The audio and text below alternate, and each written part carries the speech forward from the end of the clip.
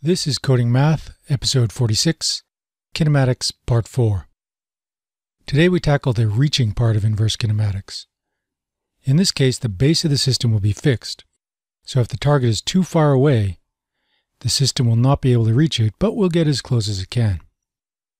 As mentioned before, this will require a double pass. The first inverse pass to establish the desired positions, and the second forward pass to set the actual positions. In the first pass, we'll be doing just what we did in dragging. We orient the last arm towards the target and position it so it's just touching. Then we do the same for the arm before that, and all the way back to the base arm. That's the inverse phase. But remember that the base is fixed. We can rotate it, but we can't change its position. So we have to move it back to the base position. Then we go forward again, moving each arm to the end of the previous piece. That's the forward phase. You notice that in this system, even if the system can reach the target, it's most likely going to be a little bit off in the first iteration. But it will self-correct, and we'll make a change that will allow for that. So let's code. We have the IK system we used last week. We'll add a new method, reachXY. Now we just saw that the first phase of reaching is exactly the same as dragging, so we'll just add a call to dragXY.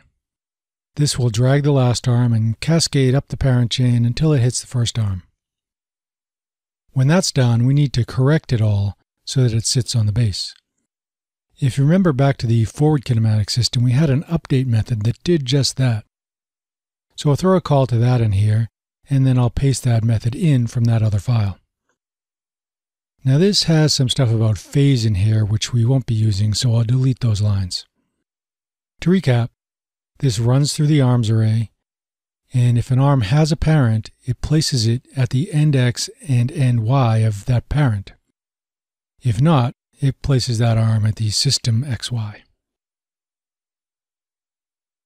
You might have noticed that we now have some somewhat duplicated code here and in the addArm method, so feel free to refactor to clean that up. Now we can use this new method. Back in the main file where we left off last time, I'll go back to making 3 100 pixel long segments. And instead of calling drag, I'll call reach here. Yep, that's it. And here we have an reaching IK arm. Notice that when I go out of range, it stretches out to try to reach me, and when I move in, it bends around just right to arrange itself so it's touching the mouse. Almost intelligent looking. Remember that earlier I said that the system isn't perfect on the first iteration. It's hard to notice it all the time, but sometimes if you move the mouse too quickly and stop, you see that the system stops quite a few pixels away from the target, like there. Again, this will self-correct if allowed to iterate. But because we're only calling reach when the mouse moves, it doesn't get a chance to correct itself after we stop the mouse.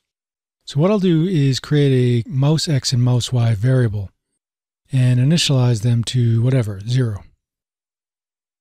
Then in the mouse move handler, I'll set those to the current event client X and client Y. Then I'll move the reach line down into the update function, which runs continuously. And I'll have it reach to mouse X and Y.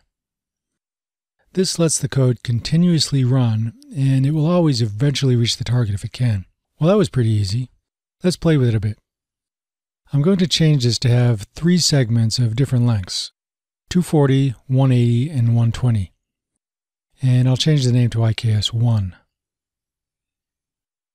Now I'm going to move it down to a position of, say, 250 on X and height, which will put the base at the bottom of the canvas. Then I'm going to duplicate this and rename the new one IKS2. I'll put this one at an X of width minus 250 and a Y of height. In an update, I'll call reach and render on both of the new arms. Now I have 2 arms reaching for the mouse. Let's see how that looks. Pretty cool. These things seem almost alive and eerily curious.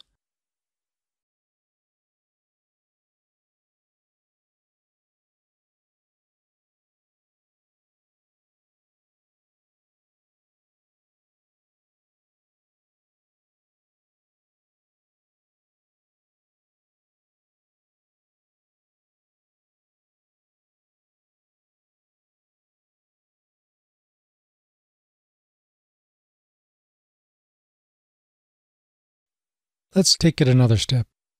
I'm going to paste some code in here. This creates a ball object with some basic physics. This is all stuff that's covered in earlier episodes, so I'm not going to go into it in detail. It has an update and a render method.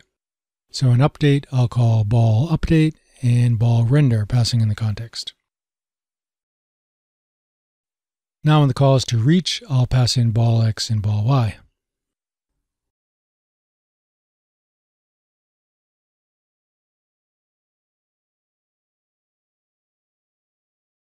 And I'll comment out this mouse move code. Now both arms will reach toward that moving object. And it seems we have two autonomous robot arms playing catch with a ball. Amazing. In fact, they're not actually interacting with the ball. Although it looks like they're catching it and throwing it sometimes, they're really just following it around. However, it wouldn't be a stretch to do some circle line collision detection with the ball and the IK system's last arm and X and Y, and have them bump the ball in a new direction when they hit it. I'll leave that to you to try out. Have fun with it.